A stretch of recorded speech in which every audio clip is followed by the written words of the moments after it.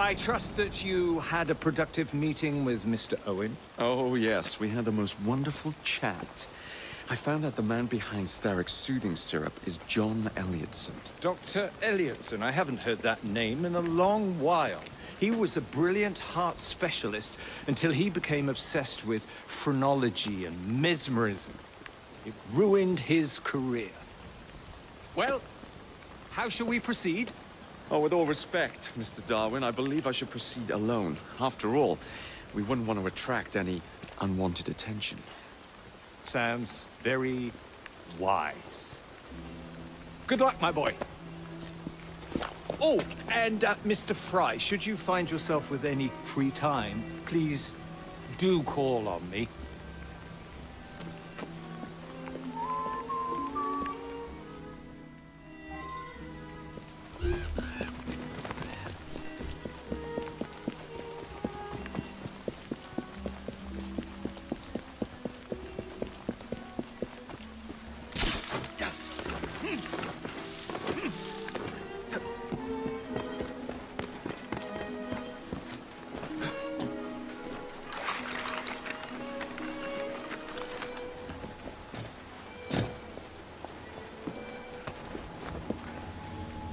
Where would I find the doctor?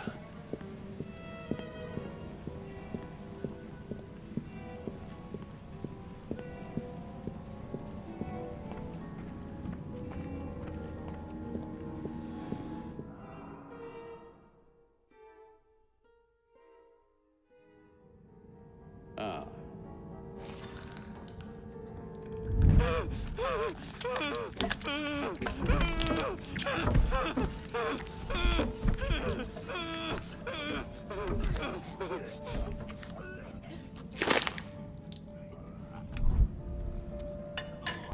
As you've just witnessed, the application of too much pressure can sometimes result in unexpected outcomes. Unfortunately, it appears I've ruined the organ.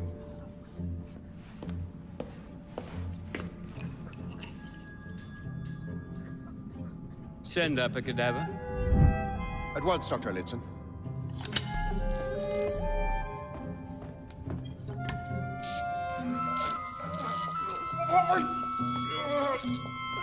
I don't care about your ethics, and I care even less about your damn patients. Now hand over your keys.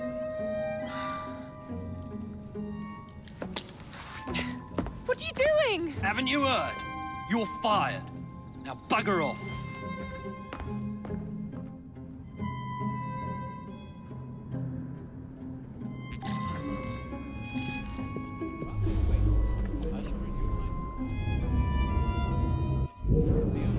How to do it.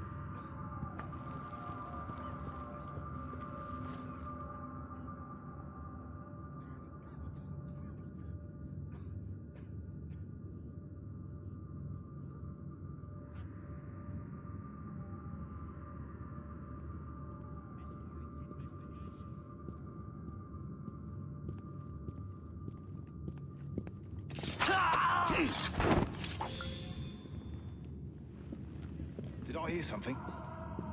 Ah, probably nothing.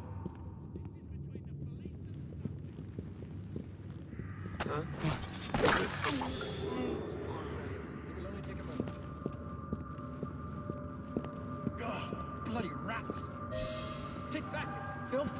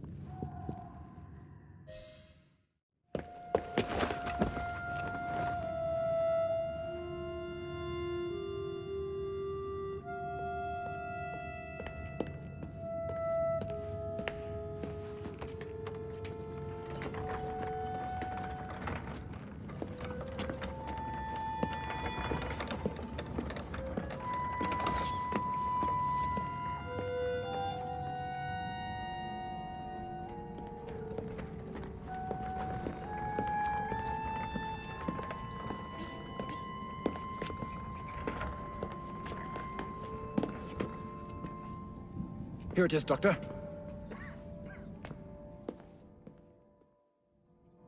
We will continue our experiment shortly. In a moment, we will compare the brains of our two specimens. Since both specimens had a propensity towards violent behavior, we should see similar protrusions in specific parts of their brains. Corpses do not have.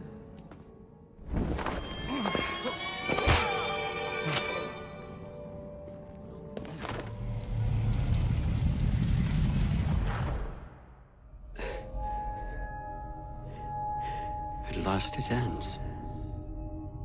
Yet I can only think of beginnings. A better tomorrow. Forged with the blood of visionaries. All I see is the blood of a lunatic. Do you truly believe murdering an old man will stop humanity's great architect? Crawford Starrick has a glorious design for mankind. Designs are meant to be broken. Oh, you're a child. A child who believes it can solve all the world's woes with a flick of a blade. Have you ever pondered the consequences of your actions, Jacob Fry? Or did your father teach you nothing?